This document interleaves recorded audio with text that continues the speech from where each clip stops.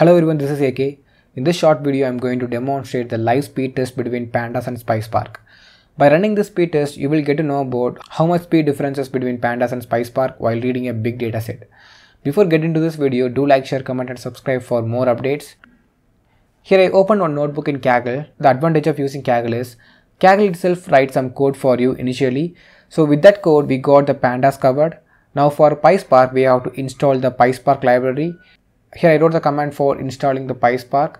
Once Pyspark got installed, we have to create one Spark session. Idea of creating the Spark session is very simple. Spark session will act as an entry point for accessing the Spark resources such as RDD and data frames. Without Spark session, we can't access the Spark resources. Okay.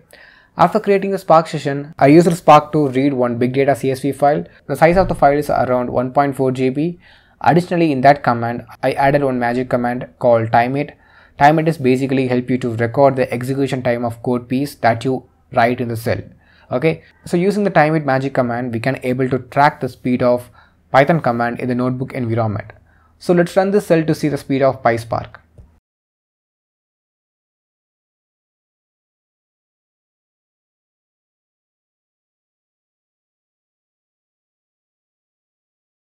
I have another cell here. I already wrote the code here. So let's run this cell. Look at that, Pandas took around 20 plus seconds to read the data. So it is because of major differences between both framework architectures.